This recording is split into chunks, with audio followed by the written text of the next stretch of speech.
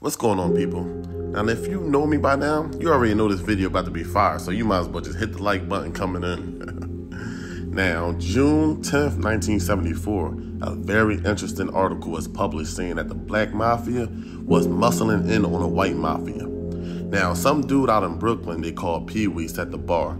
He wasn't trying to deal with a middleman, which was the Italians.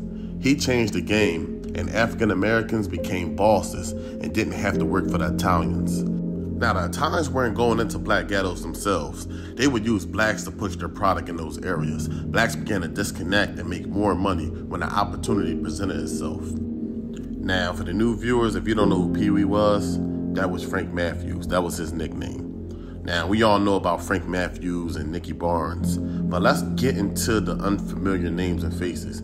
First, we have Hollywood Harold Munger. He was a big shot. He was doing this thing out in Harlem. September of 1966, he was picked up and he offered law enforcement $100,000 to let him go. And of course, he was charged with bribery. You had Willie Abraham. He was a kingpin. He had grown men call him Jesus. He had connections to P. Diddy's father. I think P. Diddy's father was a part of his crew. I'm pretty sure they did business together. Tito Johnson was dealing H, staying under the radar while he was doing his thing. You had William Goldfinger Terrell.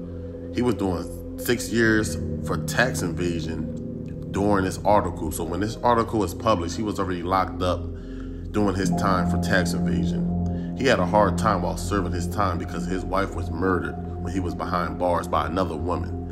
And then when he was released, he wasn't in the streets for long. In 1978, he was shot 9 times and dumped in a ditch. Now, they were saying it was the South American connects that did that to him, I guess because he embarrassed them. But we'll get deep into that later. Earl Foddrell, he was getting his work from guys like Frank Matthews, Nicky Barnes, and Frank Lucas. He was moving 15 to 20 kilos a week.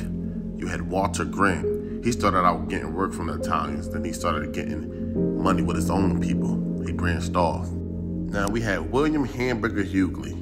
He was under Nicky Barnes. He was part of his crew.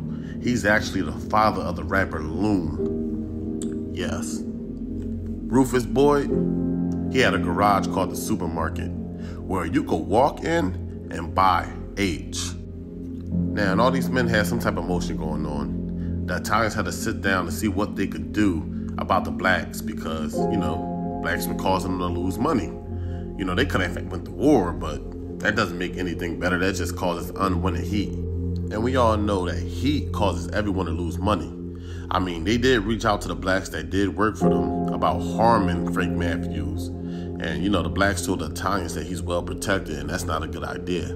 Blacks were leaving the Italians going to work for him, making way more money. Now, the only choice that the Italians had was to get the law enforcement involved. Get the competitors off the street by feeding them false information about blacks that's not paying them. Nicky Barnes was doing this thing. Frank Matthews was doing this thing. The Italians' biggest competitors, so they had to put them under the same umbrella. They wanted the public to think they were ruthless animals. By that time, Nicky Barnes had the consul. So Barnes and Matthews' organizations were very sophisticated. Now, during the time, Italians had cops on their payroll. Cops were kidnapping and extorting Hispanics and African Americans. Some guys were even impersonating cops to get them off the streets. But when they couldn't get to the big fish, they decided to feed law enforcement and the media information, which led to this newspaper article. Now, this article was to scare the public, to show that the blacks are a danger to society. Now, what's scarier than the word mafia? Black Mafia. But around this time, most public murders were hits that came from the Italians. So making the Italians look like victims in this article is actually hilarious. So the Italians did have Harlem on lock first at the beginning. They had it on lock. They also had blacks working for them. Then the blacks started to move on and take over. The Italians were supposed to feel some type of way. A lot of people make it a race thing, but it's really a monopoly. It wasn't a black or a white thing, it's a green thing. So if you're new to this channel, don't forget to subscribe. Everyone leave a comment, join the discussion, hit the thumbs up.